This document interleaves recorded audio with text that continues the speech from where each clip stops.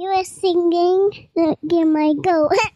She left me roses by the stairs. Surprises lets me know she cares. That's nice. Hi, this is Rish Outfield. And I'm Big Anklevich. And this is That Gets My Goat. My goat is gotten. Really? Do you want to share it with the rest of the class? No. I was watching this show the other day. The guys at work, for some reason, really enjoy throwing on this channel. It's some kind of craft/barbecue cooking type channel, right? The Simpsons ended, and they're like, oh, we're still eating lunch in the break room. They're like, hey, let's switch the TV over. And they switched to this other channel. I can't remember what it was called, but it had this Swedish cooking show, right? And this guy's like, he's going around and he's getting these authentic Swedish things to prepare, right? And so he's decided that he's there milking this cow. And he's like, have you ever had milk straight from the cow? Oh, it's so great. And then he turns the cow's udder up towards his mouth and squeezes a squirt straight into his mouth. And then right after that, he gets a goat. I suppose it's probably not a goat. It is goat's milk, right? It was Ron Jeremy, wasn't it? He gets this goat, and he's like, oh, this goat doesn't want to be cooperative. And so he gets on top of this goat and squeezes it between his leg and reaches all back behind. And we're like, oh, wow, I didn't know they could put this kind of stuff on TV. Swear it looks like he's completely molesting this goat when he's getting the goat's milk in this show. It was pretty humorous. Anyways, sorry. So my goat was gotten. You're a sick bastard. You know, after doing the trilogy, or the huge episode the last time, I figured we'd just do a very, very short episode just to clear the palate. A sorbet, if you will. And palate cleansing sorbet. Yes, colon cleansing. The thing I wanted to complain about is, and I didn't even know the name of it and until now. 1998, a little song came out by Cher called Believe.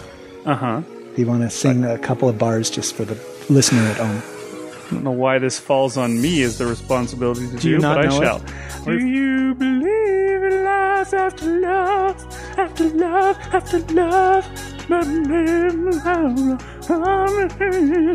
Really don't think I'm strong enough. Yes, almost perfect, except for you sounded like a woman singing, and it was Cher. 1998, folks. By my calendar, that's 14 years ago. And in that song, there was a particular effect that was done to her voice that I have, for 12 years, not known what it was called. It's called auto-tuning. Uh-huh.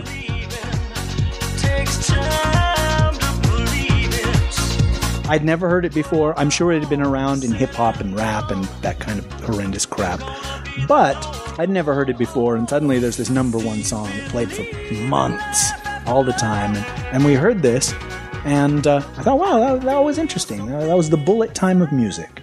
And then, a couple of years later, Faith Hill had that, ooh, I love the way you love me. Do you have any idea what I'm singing? Sounds vaguely familiar. And it would touch me, would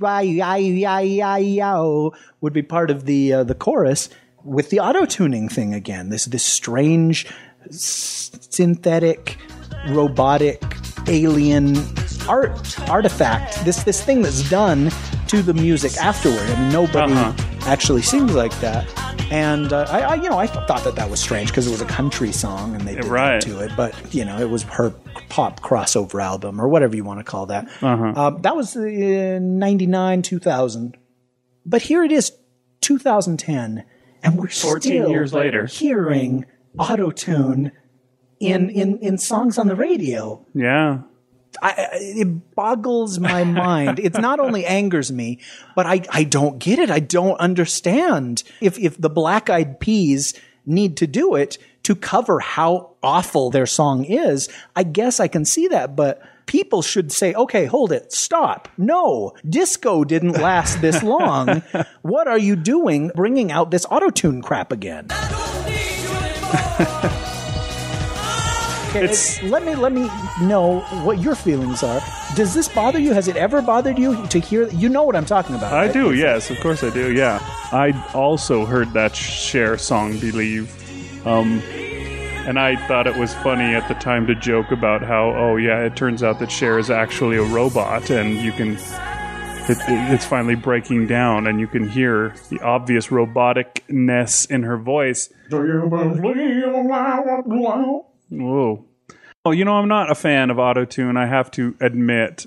There are songs that I can handle that have autotune, but I think almost all of them would be better without it.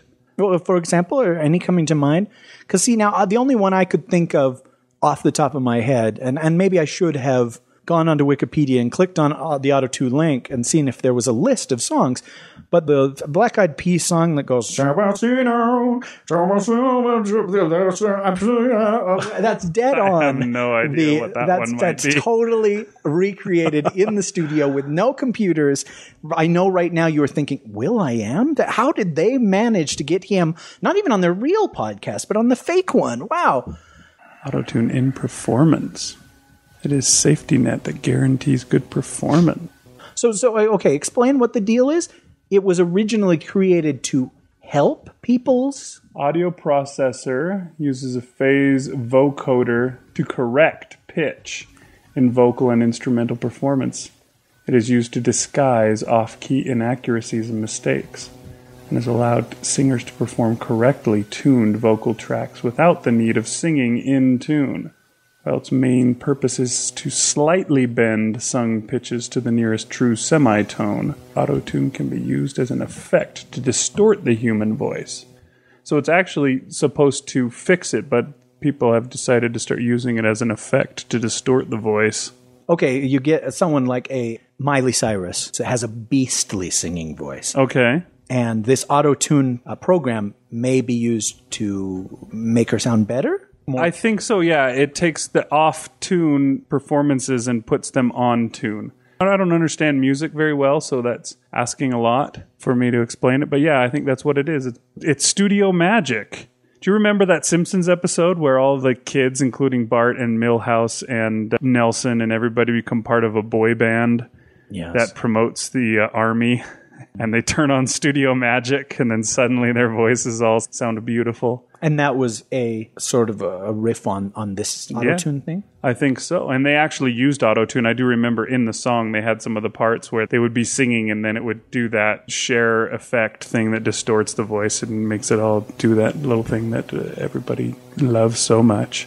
Okay, well, according to the Wikipedia page, it was created in 1997. This autotune program. So Cher was pretty much, or certainly for the first time I ever heard it. That was 1998. Right. And so, she was an early adopter, if you will. Mm-hmm. But apparently it was sort of a trade secret for a while that people would use it to mask their poor mistakes. Performance. And then people started to use it in the Cher way. So it's super obvious to create some kind of, I'm making quotes in the air, unique effect on their voice. And I use the quotes because after Cher did it, it's no longer unique. Right. And apparently there's an R&B singer called T-Pain who is so known for using autotune that people call it the T-Pain effect. Oh, yeah? Like we were saying, the Cher effect. See, I don't understand how it can be charming because in the Cher song, it was, I wouldn't say that it was charming, but it was unusual. It was something where you go, whoa, what? Is the CD warped in some way kind of thing? But, okay, definitely the Faith Hill song. I know you don't know it, but I'll play a clip right here.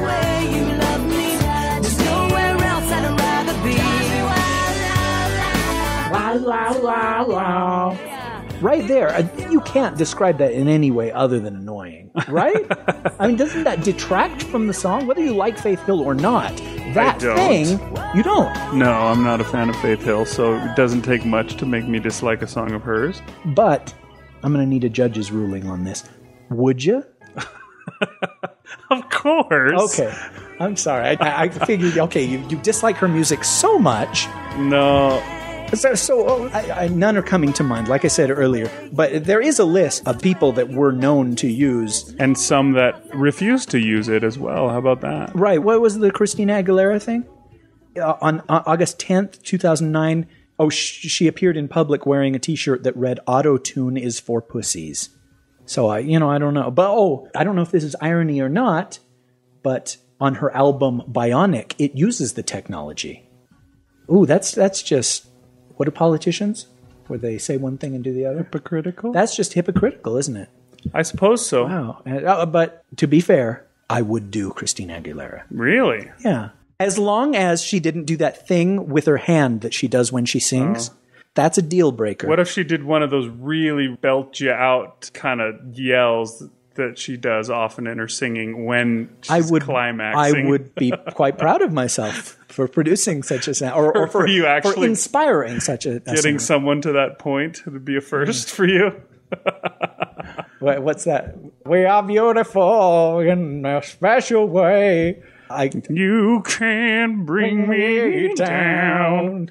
That's probably her lowest song, and I don't know why I thought of that one. There's got to be one where she goes... But at least she's not like Mariah Carey, where she would do that squealy thing in every song just to show that she could do it. That used to just drive me insane. Mariah Carey needs to be cast down and forgotten, just like the Christian God, according to Mola Ram. She kind of has been. That's a good thing. No, but she's got more number one songs true. than the Beatles and Elvis Presley and Geggy Taw put together. So wow. I'm sorry, that was a dig at you, because I have a friend, he's a douchebag, who actually saw Geggy Taw in concert. Come on, they were opening for Sting. Oh, well, I'll cut that part out. All right, so I'm sorry. Does Sting have any songs where he... No, I'm pretty sure he doesn't. Because he can actually sing. He might have done a collaboration, though, with like some cheesy Sugar Babes or something like that were using it. I wouldn't be surprised. Well, tomorrow you need to listen to your entire Sting playlist. And Okay. If you find any, let me know and I'll put it in. Sure. Well, okay. I'll be on that. We Right. spent 3 weeks in podcast time railing against the gimmick, the fad, the cheap trick that is I like 3D. Cheap Trick. Oh, 3D. Sorry. They sang The Flame. So I'll see your like and raise you love for The Flame. Oh, I want you to want me. Oh, wait. Sorry. You're a handsome didn't man, mean but... to say that to you. But, dude, this is such a gimmick. And just, I guess it is the bullet time of music. But Bullet Time went away. That's a totally great point.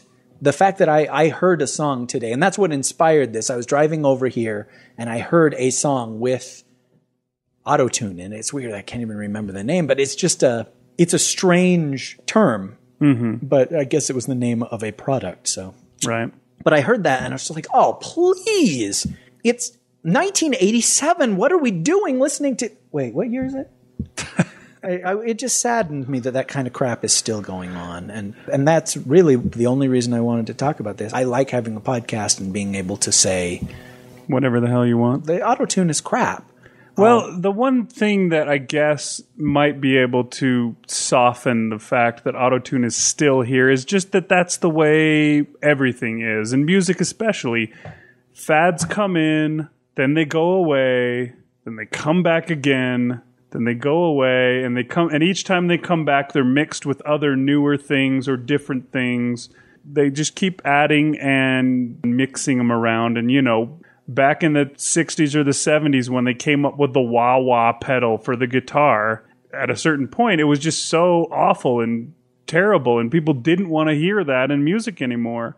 And it went away for like the whole of the 80s, pretty much. And then in the 90s, it came back again, and everybody was using the wah-wah pedal on all their songs. Then it goes away again. These kind of things, they come and go. Once it's invented, unfortunately, it's never going to go away completely. That's true, but how many songs do you hear with a theremin in him? Theremin is, that's interesting. It has a certain sound to it, unfortunately. It's hard to work a theremin into a normal song. You can work it into some kind of Halloween-themed song really easy, but, it takes somebody like Brian Wilson to be able to mix it into a regular song without everybody going, I'm scared. So... Theremin, it takes a lot more skill than auto-tune does, I'm sure. Okay, well, let's just call it good. I'm not ragingly angry against auto-tune because it doesn't really affect me in any way. A bad song on the radio can bother me. It can upset me. The other day I went somewhere and they were showing Fantastic Four, the movie, I know what you're talking about, the first one. You've heard of the movie. And I met a friend there, and he said, not even a friend, just a guy I knew. And he said, how you doing? And I said, no, I was doing all right. But then this awful Fantastic Four movie started playing, and he goes, boy, I'm sorry that you'd let something like that ruin your day. Like I was the douche. And when clearly the Fantastic Four were the douches. Blame, yeah. I felt like, oh gosh, you sort of called me on my criticism of the Fantastic Four film. It didn't really ruin my day, I mean, it's not like it was Batman Forever.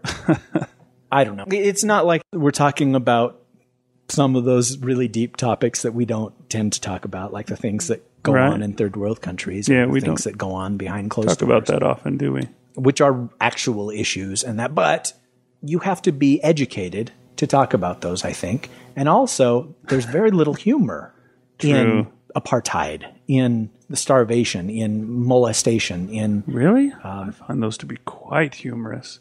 Yeah, but then you just end up cutting it out. I'm a douche, aren't I? I forgot.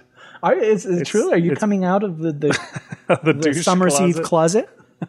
Yes, it's been already stated and verified on this very show that that's what I am. I don't know. Can we get a judge's ruling on that? Mash and Gill. Oh, okay. Yes, sir. But let's just call that good. Maybe next week something awful will have happened, and we can only hope we'll have something we can seriously complain about. But I've kept you up very long. It's 3 o'clock in the morning once again. Doesn't that get your goat? Gets my goat, yeah. I have to go to work in the morning. Oh, I mean, it's already morning. We'll see you later, folks. Yes, do not auto-tune, please. Think of the children. We should figure out how to auto-tune our shows. I wonder if there's a cheap and easy way to do that. That'd be awesome. We should get on.